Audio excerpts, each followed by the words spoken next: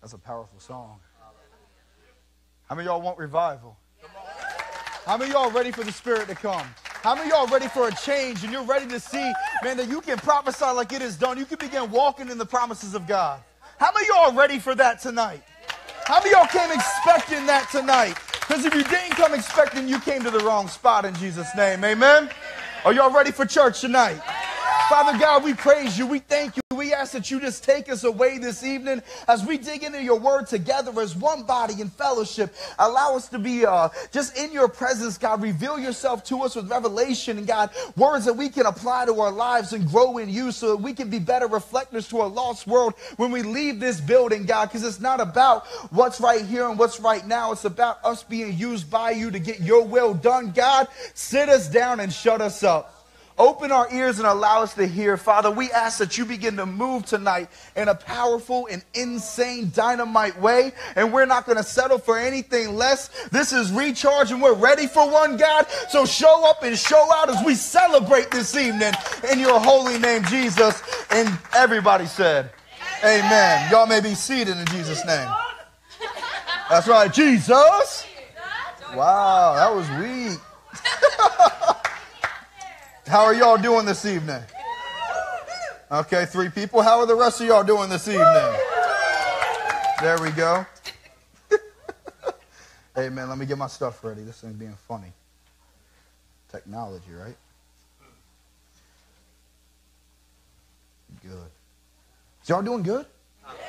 Did y'all have a good day at work? Did anyone have today off and just get to relax the whole day and do nothing? Oh, look at that. I was expecting no one, so that's amazing. Praise God for that, man. I'm excited to speak tonight. I'm excited because it's December. How many of y'all are excited because it's December? Yeah? How many of y'all are excited? Well, why are we excited about December? Come on. Dude, look. I'm sorry. There was confusion there. There's literally only one answer to that question. It's Christmas. I'm going to ask you again and give you another shot. Why are we excited about December? That's the answer I expected. Amen. Yo, it is Christmas. Man, it's always nice to see like the town already got the lights up and it's getting a little bit colder. You can wear nicer clothes and man, it's that time of year. Am I right? Is anyone with me? Are y'all excited about Christmas? I got a better question. How many of y'all are prepared and ready for Christmas? See, that's realistic, right? That's realistic. I asked that because I know two people who have been prepared since like December 26th of last year, and they're my 2 oldest kids. They've been ready since like last year on the 26th, but they've done really good holding it in until about, let's say October. And I give them credit for that. Right? Because you think October comes and you got Halloween, November you got Thanksgiving, December you got Christmas, so you're really getting into that time of year. So like what takes place is in October, man, they know when we go to the store, they're not allowed to ask for stuff. Right? You guys with me on that? We're not allowed to ask for stuff. I'm not allowed to ask for stuff. They're not allowed to ask for stuff. So no one can ask for anything. But they do something really slick. Is they'll see something they really like, and they're allowed to say that they like it. But then they say, I like this. Maybe I can get it for Christmas. I'm like, Christmas was yesterday. What are you talking about? But no, so like, you think about it though, like what really begins to build that anticipation of Christmas for kids, and I think it's something that's kind of simple, is we do something totally different in December and approaching Christmas that we don't do the rest of the year, is we ask a question. Do y'all know what the question is? No. What do you want? Ask your neighbor, what do you want? Okay, no. See, this question's, hold on. Wait, hold on. Let me prep you a little bit more, because this question can go one of 2 ways. It can either sound sincere or sound like you want to punch somebody in the face. It's about emphasis and tone. If you say, what do you want? That's not nice. That's not nice at all. So it's, what do you want? Say it. What do you want? Now you all feel awkward and weird. But we begin to ask people that question. It's the season of asking people, man, what do you want? What can I get you? And we don't do that year. I mean, maybe some people do. I don't hang out with them. But, like, what do you want? I don't do that for my kids. Hey, we're going to the store. What do you want? But no, we don't do that year round. But during Christmas, man, we go to the tour. We're shopping at, praise God, Walmart. And we're going to Walmart and we're going food shopping. So I'll take the kids over to the toy selection while Allie's getting all the groceries. And normally it's like you can touch one thing on each aisle and that's it, and be quiet. and we're going to make this go by as painless as possible. But no, now it's like, man, would you like this? Do you like that? What can I get you for Christmas? So it's really that season of asking ourselves a question, and other people, man, what do you want? So again, ask your neighbor, what do you want? What do you want? I want enthusiasm, please. No. But now, so look, I'm going to ask y'all, what do you want? And I want you to begin to think about it. See, now hey, praise God. Some of y'all already have that list ready. You're going to be 100. We're in church. We're going to keep it real. We have a list, and there's more than 20 items on it. And but I want to ask you a follow-up question on that. I got 3 questions really I'm going to ask with this. Is what do you want? And now, why do you want it? Slightly rhetorical at times, but why do you want it? And when I ask this question, because I think about my middle son, Nikolaius. He's 4 years old. And he's been pretty consistent with what he wants. He wants a remote-controlled helicopter. He's 4 years old. He has no idea how to drive it. But he said the same thing for a few months now that he wants a remote-controlled helicopter. I think it's really neat. But I'm sitting there, I'm like, man, why do you want that? And I tell him, you're 4 years old. You won't know how to drive it. It's a waste of money. Why do you want that? And I can only imagine what's going on in his insane 4-year-old mind. Because I was also an insane 4-year-old at one time. And I can think back when I was a kid about the toys that you'd see on commercials. How many of y'all know that commercials lie? Commercials lie. Like, how many of y'all not like Nerf guns? Yes, I know. We can ask that anytime because they're amazing. And real talk, I'm going to use Nerf guns because they're awesome in and of themselves, right? But I remember being a kid and seeing some of the Nerf gun commercials, and it was crazy. Like, they're in a football stadium. I don't like football, but I like Nerf guns, and I like the stadium. And they're in the football stadium, and they're having a massive, like, Nerf gun war. And you think, man, you get this Nerf gun, and you're going to be, like, deployed overseas, and you're going to have epic battles. Because these commercials, they build up unrealistic expectations. So I think about, she just got the joke from 3 minutes ago. No, but so they build up unrealistic expectations. So I begin to think about my son, and I imagine, like, he wants this remote control helicopter. I imagine in his head, he's like, man, I could fly it into my sister's room and shoot her while she's sleeping. And I could, when I get told to clean up my stuff, it'd like fly around, just sit on my bed and fly around, pick everything up. And I just imagine all these unrealistic expectations that he's attaching to it. But then I throw the question back on us, what do we want? I think at times we have the commercial effect to the things that we desire as we begin to attach unrealistic expectations on the things that we begin to identify that we want. You see, the way we can dig into this is by asking ourselves, what does it offer us? If we're gonna look at what we want and why we want it, I'm gonna ask the question, what does it offer us? And when we begin to think about it, man, like with my son, he probably thinks it's going to be the end of him having to clean anything. And he's just going to fly. He probably thinks he can jump on top of that helicopter and fly around himself. And that would be awesome. If he can find one that does that, I might get it for me, not for him, but it'd be fun.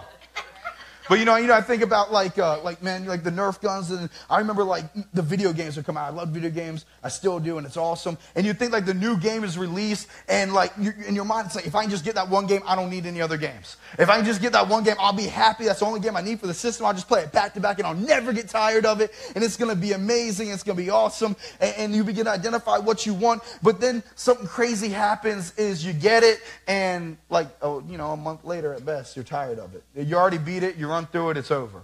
Y'all ever got something that you thought was going to be just epic, and then those unrealistic expectations came crashing down, you realize that's not really as good as what you thought it was going to be? Y'all ever order something at a restaurant and that happened? Amen. That's not even in the notes. That's just because that's real right there. Sometimes you order something, you think it's going to be amazing. You ever go to a restaurant with unrealistic expectations and you get your food and you're like, yo, we just wasted money. I could have just gone home. But that's unrelated. But it's real though. You see, if we base our happiness on temporal gains, then we operate in temporary happiness. I'm going to say it again. If we base our happiness on temporal gains, then we operate in temporary happiness. We need to begin to identify why it is we're asking for what we're asking for, what we think it's going to offer us, and then the ultimate question, how long is it going to last? Because if it's only going to last a little bit of time, then our happiness, the happiness that it gives us, is only going to make us happy for a little bit of time. Amen? Y'all with me tonight? Yeah. We're going to be coming out of Haggai 1:6. I'm going to be reading from the Message. And it says, take a good hard look at your life. Think it over. Literally, we could stop right there and just go home. We could live with that one scripture for like a year. Just take a hard look at your life and think it over. You have spent a lot of money, but you haven't much to show for it. You keep filling your plates, but you never get full. You keep drinking and drinking and drinking, but you're always thirsty.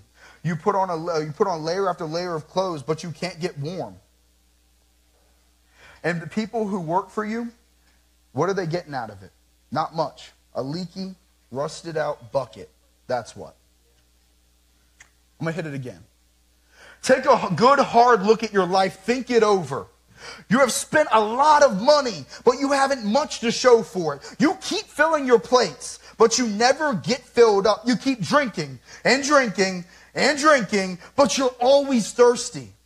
You put on layer after layer of clothes, but you can't get warm. And the people who work for you, what do they get? What are they getting out of it? Not much. A leaky, rusted out bucket, that's what. It's a heavy scripture.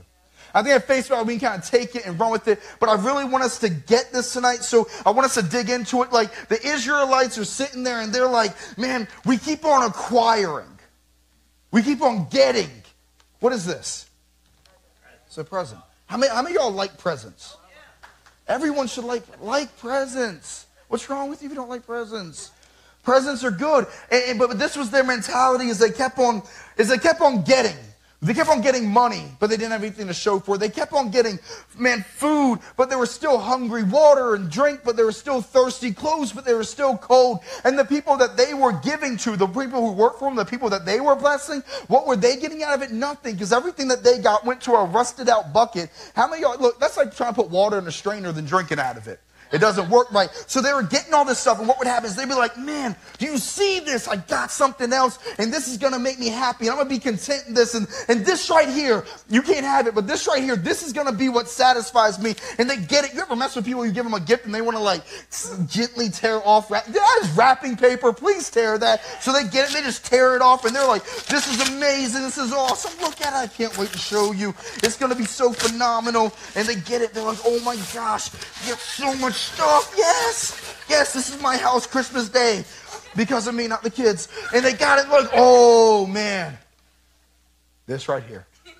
Now that I have this, I'm never going to want anything else again. Now that I have this, all of my needs will be met. Now that I have this, I'm going to be happy for the rest of my days. Nothing's going to tear me down. Oh my gosh.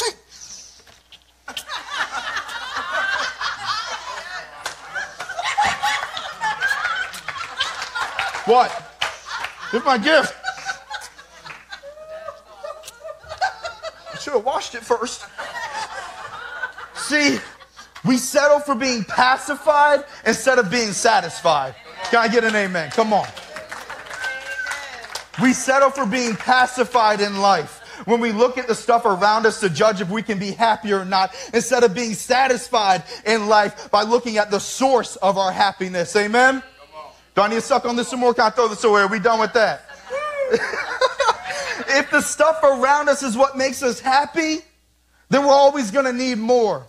It doesn't matter what was in that box. If what I could fit in that box was going to make me happy, then it would never be enough. I would always need more. I already asked it, but you guys ever get something and then you realize that the expectations you attach to it come crumbling down and it's no longer enough to keep you happy, and now you're just going out there for the next thing? And I'll make it a little bit easier. How many of y'all got iPhones? The people who boo are the people who don't have them because they've never experienced the greatness of an iPhone. iPhone, you can send me one. You ever seen the lines for the new iPhones? You ever seen the lines for the new shoes? You ever seen the lines for any ridiculous possession that begins to possess us because we purchase it? How many of y'all realize that the stuff that we own begins to own us? Some of y'all are going to get that. That's an old reference from a movie. But the stuff that we own begins to own us.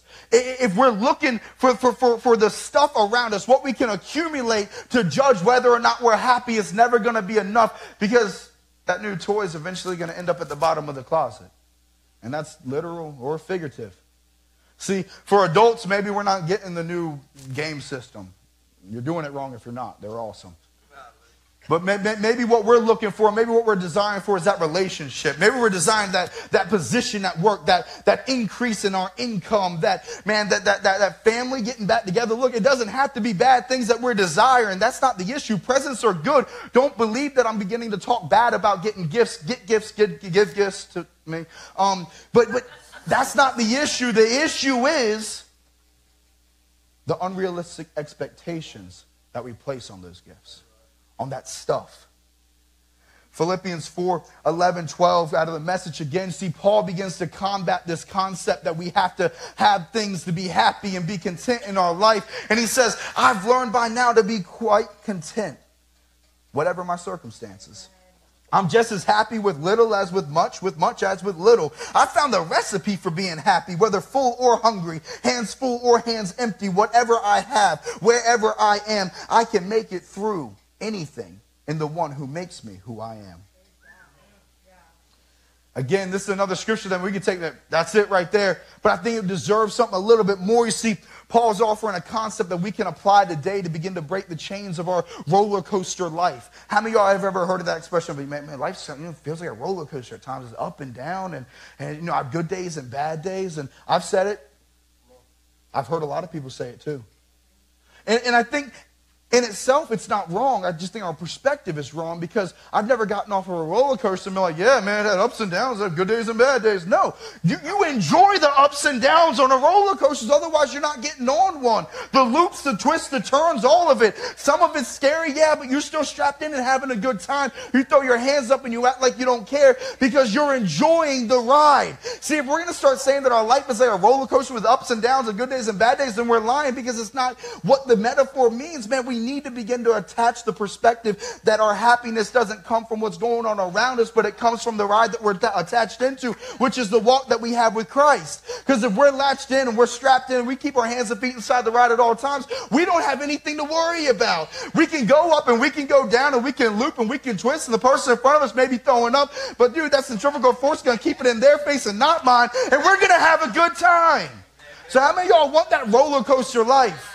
See, if you don't want the roller coaster life, then you're going to be very disappointed, because that's called life. Life has ups and downs. It has ins and outs. Paul's not saying that in his relationship with Christ, he's found the recipe to make sure that everything goes his way. This is Philippians. He's writing in jail. He's saying, look, I know what it is to have a lot and to have a little, to have my hands full and my hands empty, to be on the mountain high in victory and the valley low in defeat. I know what it's like, but none of those things are what determine if I'm going to be content or not in life. See, is your quality based on your quantity? We can give the church answer to say, no, I'm happy no matter what I have. I've eaten ramen and PB&J and I've eaten prime rib and expensive whatever. I don't even care. We can give the church answer. But to be honest, let me present it this way. Is your quality attached to your quantity? And let me say this. If you lost your job today, if you lost your house today, your car today, your food today, your clothes, you're going to lose your clothes. I'm going to give you one outfit. It's going to be itchy. You lost everything, your friends, your family. Are you still going to be like, I'm happy? Could it be real? No, we're not. But to be real, this is what Paul was facing. He lost everything and still was like, I can be content in my life because my quality is not based on my quantity. The quantity, the stuff that's around me does not determine whether or not my quality of my relationship with Christ is going to become hindered. Say, man, we could lose everything, and to be honest, we're not going to be happy. We're going to deal with it for a minute. We're probably going to come into the church and be like, man, everything around me is falling apart. It feels like the world has just flipped upside down, and I just don't know which way is up. We're going to feel like the walls are crumbling around us. How many of y'all ever felt like your very foundation is being shook, and you can't even stand up? See, the fact is that in life, man, we're going to lose stuff. Man, we're going to lose finances. We're going to lose jobs. We're going to lose houses, car. We can lose it all. Nothing is guaranteed. Yeah. So again, nothing's guaranteed. Yeah. But the thing is our foundation doesn't have to be in connection to the stuff that we're building in our life. When our foundation, when the stuff around us begins to fall apart, it doesn't have to affect our foundation unless we've used that stuff to build our foundation. See, Paul's mindset is he didn't use that stuff to build his foundation. He didn't use the quantity of stuff that he had in his life to determine whether or not he could be happy and lay that kind of foundation. He said, no, I found the recipe for happiness, and it's not found in the stuff that's around me. It's found in something bigger. So I found the recipe of being happy. If you were to write a recipe of happiness, what would your recipe look like? Could you even write one? The recipe is important because Paul's not offering an instant fix. He's not offering man, praise God, he's not offering like a one-time thing. Like, you know someone in the kitchen who can just go in the kitchen with random stuff and just make something that's awesome, but they can't make it again because they just kind of did everything on the fly. And he like I've eaten food with people and be like, yo, that was so good. Like, how'd you make it? And they're like, I don't know. I just, this and that. They can't do it again. And if they do, it's a fluke. You can't do it again. So like just one person having a good life and finding a way to be content no matter how much you have, that's not that beneficial. Just one person. If they just happen to, fall into the, easy street. That's not beneficial. But Paul's not saying that. He said that he found the recipe. What's awesome about with a recipe is you can recreate a recipe. See, like people hate on chain restaurants, but like Outback's one of my favorite places to go to get steak. You know why? Because I can go to Outback here or I can go to Outback in like Canada. I'm assuming they have them. And my steak's going to taste the same because they all follow the same recipe. And that means that my recipe, like Paul's recipe for the good life, for happiness, no matter the issues going on around him, will work for me as long as I follow the recipe, right? And if it works for me, that means it's going to work for you too if you follow the recipe, right? So a recipe, so if I was going to ask you to begin to outline your recipe for happiness, what would you begin to write down, or do you have anything to write down? But I want you to keep in mind that a recipe is influenced by its ingredients. The quality of ingredients that we use in our recipe is going to determine the product. I was talking to Mr. Lachine today, Cafe Lachine, food's always good, and we were talking about this type of bread. I don't know the bread, and last time I pronounced something that he did, I said it wrong, and I'm not going to do that again. But we were talking about this bread, and he was talking about how, like, man, it takes like 6 hours to do something. You got to wait 6 hours before you can eat it. That's too long for me. I want it faster than that. We got to wait time to get it. He was like, that, or we could just order off the food truck and have it ready right away. And I was like, well, that's pretty cool, man. So, like, have you ever done like a side-by-side taste test? You prepare it the same way and side-by-side. And like, if you did that, would you be able to tell the difference? It's like, yeah, absolutely. Slightly pretentious, but it's okay. I was like, well, you cook for a living, so would the average person be able to taste the difference? But he said something, and it was actually really cool. Not that I was surprised by him saying something cool, but it was really cool. Praise God for him. I love you, man. And he said, they may not know what exactly is different, but they're going to know something's different. I think that's so true, man. It's the same thing, but it's different. I think a lot of us, man, in our walks with Christ, we're trying to live out the recipe, but we're using the wrong ingredients. We're trying to live out this recipe, but, and it looks somewhat the same. We come to church, man, we're Sundays and Wednesdays, and we're praying, and we might even join a small group, and we're serving, and we're doing this, and the person next to us, they're doing this. They have horrible news hit home, and they're fine. We have horrible news, and it feels like everything's falling apart. Same recipe, but the ingredients are different. The question is, where are we getting our ingredients from?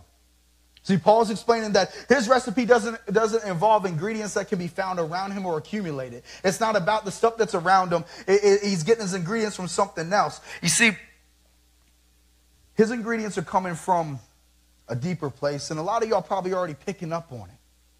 His ingredients don't come from him having a lot or him having a little. His ingredients come from the quality of his relationship with God. His ingredients are from the relationship that he has with Christ and the foundation that he's laid, and that's going to be crucial. So I'm going to ask you this, because our ingredients determine what we're cooking. I'm going to ask you, what are you cooking? Ask your neighbor, what are you cooking? Ask your other neighbor, man, what you cooking? Ask him like you hungry, man, what are you cooking? You Esau hungry, you ready to trade your birthright for it, what are you cooking? See, some people are probably thinking, man, look, Pastor Nick, that's awesome. I don't need this. I already have the right recipe. I already got the recipe. I read my word and I do what I'm supposed to be doing, and I'm in church right now. I could have just stayed home, and I could have actually cooked a real dinner instead of being late for dinner tonight because I came to church, especially to hear something that I already know about. Talk to me about a recipe. Can't even cook.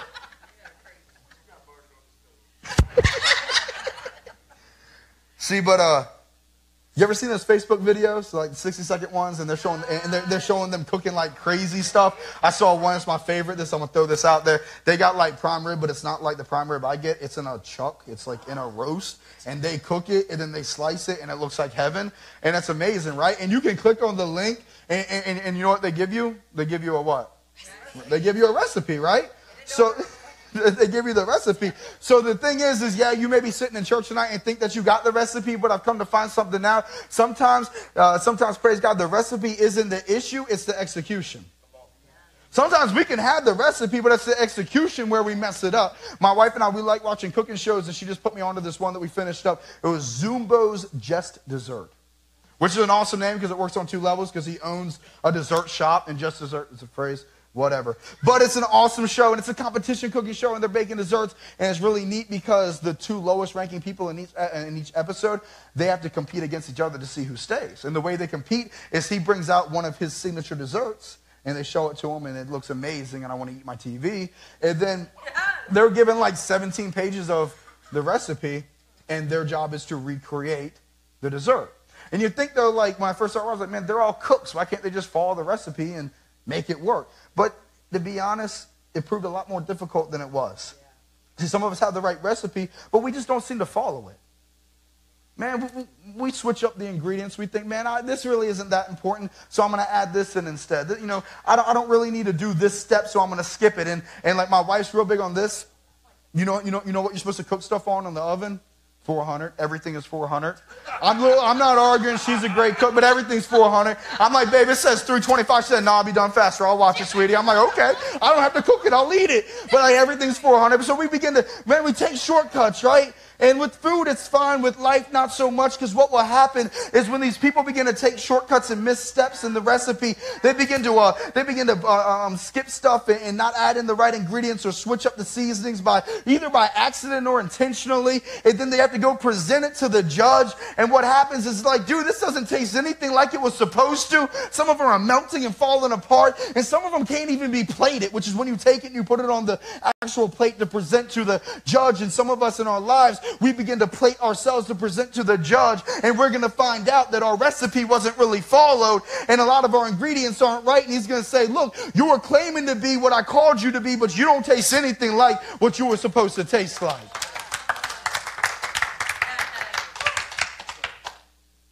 We can't skip steps in the recipe.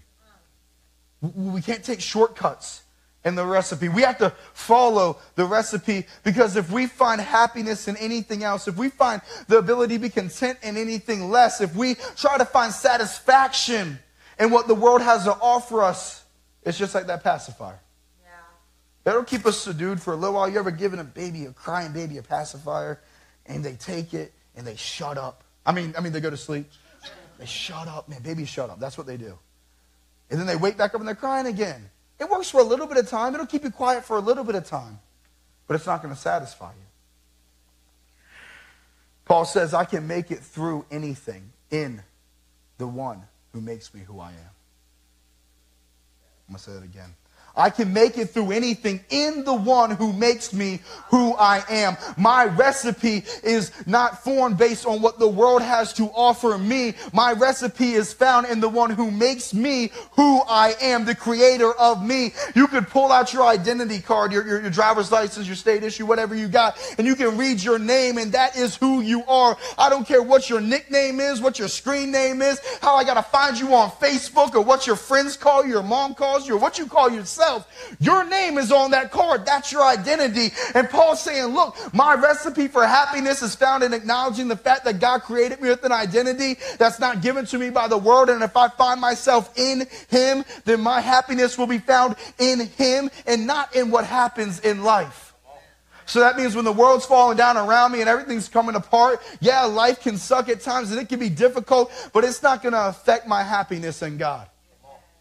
When tis the season, I began looking this up. It's like tis the season for, to be jolly. I don't know who says jolly anymore. I think I'd look at you strange. Are you jolly today?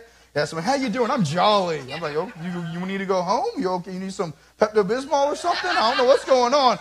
You know, 'tis a season to be grateful. 'Tis a season to be, you know, to be happy, to be whatever you want to add in there. There's a positive word. But to be honest, if we look to the world to determine when we can be content, when we can be satisfied, when we can be happy, it is only a season. Because eventually it's going to wear off and we're going to spit the pacifier out and begin looking for the next thing. But he says, I can go through anything in the one who makes me who I am. Our satisfaction is based on the substance of its source. Hit you again. Our satisfaction is based on the substance of its source. Think about this. If you had a fireplace and that was your only source of heat, you better keep logs in that fire. If your happiness is found in what the world has to offer, if your satisfaction is found in the stuff that you accumulate around you, if you look outward to feel something inward, then what you're going to find is you're always going to reach a limit. It's always going to run out. It's finite. It's material stuff. No matter what you have, it goes away. You begin to lose interest. It begins to not meet the need anymore. I can think back in my own life, start with finances, where I've made less money than what I make now. And at that time, I'd be like, man, I wish I had more money than now. Even though I make more money, I still have the mindset, man, I wish I made more money. Can anyone relate to that? Be honest in church tonight. And what's funny is I had someone tell me something. I probably shared it before, but he said, the more money you make, the more money you'll need to make. And that makes a lot of sense when our happiness is based on the stuff that we accumulate around us. But when we begin to accept the fact that God is a source, then we begin to realize that him as a source is unlimited. He's infinite. His supply doesn't run out. He's never going to reach a bound or a barrier that he can't overcome. So that means that no matter what we're going through, he's always going to be bigger. The foundation that we lay with him is always going to be stronger. We're never going to get to a point where we're like, God, I got to go through this. And God looks back and is like, yeah, I ain't got anything else. I'm tapped out. You got to go somewhere else. He doesn't do that. But when we base it on the world, that's what the world is going to do. But if we begin to step into the light that God's called us to step into, the identity that God's called us to live out, then we're going to begin to find our satisfaction in him, and the substance of that relationship, the substance of that abundance, the source of it is God. The substance is never going to run out. We can't reach a point with Christ in our walk that we can face an issue that he can't allow us to overcome. Have you ever felt as you find yourself in a situation where you truly feel like, God, there's no way out of this, and at the last minute God finds you a way out of this? Now, have you ever reached another situation like a month later and you're saying the same thing? God's like, dude, I just showed you. I can already make a way out. But God is a God of abundance. He's a God that continues to pour out in us. He's a God that keeps us still in a world that is constantly changing. God's a God that's going to meet us right where we're at and not leave us short-handed. He's never going to leave us lacking. He's never going to say, wow, this is a really screwed up situation. Have fun with that. But if we look to the stuff around us and that stuff can break and that stuff can, you think, man, God, I just want a car that's going to be reliable. And you get a car and it's reliable, then it just breaks. You get a job and you think it's going to be enough, and then it's not enough anymore. You get that relationship that you wanted and you realize it's not what you thought it was going to be. When we begin to put stuff inside of a box and think that whatever's inside of this box is going to be enough for us to make it through life, then we're going to quickly find out that we had unrealistic expectations attached to what we could fit inside of a box, because it's not enough. But when we begin to step into the identity that God created us for, you see, it's not like we're coming to God, it's like, God, I'm going to choose you out of all the religions. Well, no, it's not like that. It's like, God, I'm choosing you because you're the author and finisher of everything. That you created this everything, all matter, God, you created. So I'm not just worshiping some random thing. I'm worshiping the only thing that really matters. And we begin to go back to him, and him who created us with an identity, him who created us with a purpose and a plan. He created you to live something out in your life, and it's not to constantly be in need or constantly be lacking. It's to find your, praise God, it's to find your satisfaction and your ability to be content in your relationship with him. We're not supposed to look out to judge how we feel inside. Because if we look out, then we're constantly going to be changing how we feel inside. We're supposed to look inward to begin to see how we're going to feel inside. And I say to look inward not because it's in and of ourselves, but it's because Holy Spirit's inside of us. And when the living Spirit of God is what's inside of us, then it doesn't matter what we are going through, because the living Spirit of God is going to call us to abide in joy. And when we abide in joy, hell can be going on around us, and for some weird reason, we're still going to be able to smile and laugh. You ever laughed in the face of hell going on around you? You ever been to be lighthearted about bad news? I just got fired, and my significant other, they're not working and everything. I'm like, man, be excited. You're in Christ, right? Yeah, I believe, man, me and God, I hear this thought, we got an understanding. Me and God, we got an understanding. I pray, and we got an understanding. I said, man, I don't think you understand. It's not supposed to be like that. You don't have an understanding with God. You have a relationship with God as your Lord and your Savior, as your master over your life. That's about His will. And look, if God calls you to not have a job, and you don't have a job because you're doing what He's calling you to do, you're not called to worry about that job. You're not called to worry about what's going to happen tomorrow when you're living your life for what God's called you to live your life for. If we're walking according to the plan that He's paid for us, it's not our responsibility to figure out the details. It's our responsibility to be obedient to Him and do what He's called us to do. If we begin to walk the path that He's called us to walk, we need to stop looking at the path and start focusing on Him. And when we do that, it doesn't matter what the path looks like. We're still going to be content and satisfied in the situation, because our ability to be content and our satisfaction isn't going to be found on the path. It's going to be found on the relationship. Paul was content because he didn't rely on the quantity of stuff, but the quality of his identity. His identity was found in Christ, and the quality of that identity will determine if you can make it through hell and high water without being shook at the foundation. It's not just the identity, because if I ask you, are you, okay, here you go. Women, are you a daughter of God? Yes. Women, are you a daughter of God? Yes. Gentlemen, are you the sons of God? Yes. Amen. Not about the noise that you make, it's about the quality of the relationship. I can say that I'm married, but if I never spend time with my wife, if I never commune with her, if I never talk with her, if I never hang out with her, if I don't build with her, if I don't grow with her, if I don't develop and progress with her, then our relationship, just the fact that I'm married to her doesn't mean anything, and I'm pretty sure it's going to be short-lived. It's not just about the noise that we can make. It's about the quality of the time and effort that we put into that relationship. If we're moving forward in that relationship with God, and if we can really build that foundation with Him as our center, and we can really lay ourselves down and submit to who He is over our life, then we're going to begin to produce quality. And when we begin to produce quality, we can sit in the same shoes as Paul. You can be chained up with poop halfway to your waist and just overcome with defeat. At least that's what the world would say. But then you can look at it and say, yo, look, they thought they were going to mess up my ministry. They've only made it better. Now I get to minister to the guards who are guarding me. But it's based on the quality of our relationships. So if you find yourself on that roller coaster, and it's not the happy one with your hands in the air and the funny photo at the top, but it's the one where you're crying and screaming the whole way when it's going down, and then you're rejoicing really loud when it's going up, and you find yourself in that situation, what you need to evaluate isn't what's going on around you, it's what's going on inside of you. What's the quality of your relationship? And I'm going to close with this. See, our identity will reflect our ability to execute the recipe. Say it again. Our identity will reflect our ability to execute the recipe.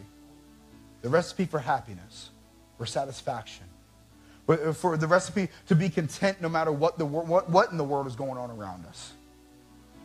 Our identity is going to reflect if we can actually execute. I know that if I make something and I write down all the steps, I can give it to Justin. He can make the same thing. He probably won't because he says it's nasty, but he can make the same thing. Because he's a chef. That's what he does. So I'm going to ask you, are you a Christian? Are you a Christian? How many of y'all love Jesus? So if I give you a recipe, can you execute it? Okay, maybe not for me. If Paul gives you a recipe, can you execute it? Paul, who wrote 2/3 of the New Testament, who God, man, he was executing Christians, and God called him out of that, and he began to proclaim the gospel to the Gentiles. Paul, who was, man, used to shape and change the world through Holy Spirit, if he gave you a recipe that would allow you to not be, man, so shifted and so, and man, it's a concept of being a thermometer or a thermostat, and we use that a lot in the Christian world, but it's so true. When it gets hot outside, is your thermometer going up? When it's cold outside, is your thermometer going down, or are you the one making it hot or cold? Your identity isn't called to be shifted by what's going on around you. Your identity is called to shift what's going on around you. And when we begin to walk in that identity, then we can execute the recipe, and we can make this beautiful thing called happiness even when we're chained up. Even when we feel like everything's falling apart. What's the source of your identity? Is it Jesus? And I don't want you to answer this one because I want you to think about it. Is it your relationship with Jesus? Or is it your relationship with the stuff that you've accumulated around you? And I'm going to say this, before you answer it to yourself and brush it off just like any other question, if you lost everything around you, would you still rejoice? See, because Paul calls us to rejoice always. And then I say rejoice. Even when you're doing good and even when you're doing bad and even when you feel like everything's falling apart, I'm calling you to rejoice because that's our identity. Holy Spirit, the living Spirit of God, is inside of us, and we're called to abide in joy. Abide is a dwelling place, like a house or tabernacle for Holy Spirit. The temple that our body is for Holy Spirit is supposed to be one of joy. So if you lost everything around you, would you still have joy? And would you show it? We have to get our identities right so that we can shake off the cycle of being really good and then falling back, of doing really good and then doing bad, of our walks backsliding. This is a source of all of that. Our walks backsliding, where we're on fire for God and then we fall apart again. That's because our walk is being based on what's going on around us instead of what God's doing inside of us. So if we can begin to let go of all of that and begin to hold on to the only thing that matters, which is Him who created us, then everything else will work itself out. Father God, we praise you and we thank you. God, we ask that indeed in this time of year we can rejoice. We can celebrate friends and family, God. We can give gifts out of love and we can receive them with smiles, God. But we also ask that the greatest gift that we receive is our identity, and that's given to us by you. God, that you begin to siphon out all the stuff that we don't need in our lives, all the stuff that distracts us, God. Anything that we think is dependent on us being happy and satisfied, I ask, God, that you begin to strip it from us so that our happiness and satisfaction is only going to be based in you. And when it's only based in you, God, it doesn't matter. If all hell is breaking out around us, we're still going to be happy and satisfied. God, we're not promised a perfect, easy life. But we are promised a perfect God who's going to love us through thick and thin and be with us and never leave us nor forsake us. A God who's going to be with us when the world's falling apart and when it's all celebrations and good times. A God that's not going to leave us high and dry or say that He's tapped out, but a God that's going to provide our every need and be there as a resource for us. God, that's never going to leave us down and out, God, but it's going to build us back up. And God, when we find ourselves facing obstacles that are overwhelming, we can laugh at those obstacles because we serve an overwhelming God. We serve a God that's going to be bigger than any situation that we're facing. A God who's going to take us from point A to point B no matter what's going on in between. A God who's not going to leave us the same but continue to build us up and develop us the longer that we work with Him and walk with Him. A God that's about quality and not quantity, and the quality of our relationship is going to be formed through our dedication, God, through our worship, through our prayer, through our time reading the Bible, through our fellowship, God, that we can continue to develop and be formed in you.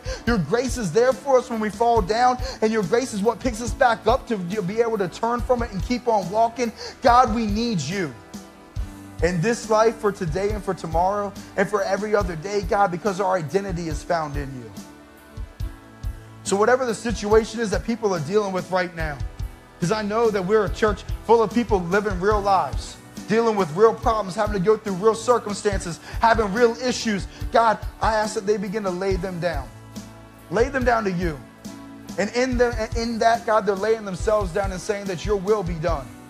Your will over the situation and over their lives. That they begin to truly submit to who you are. And that means letting go of what they think should happen and just holding on to who you are. And letting you figure out all the details.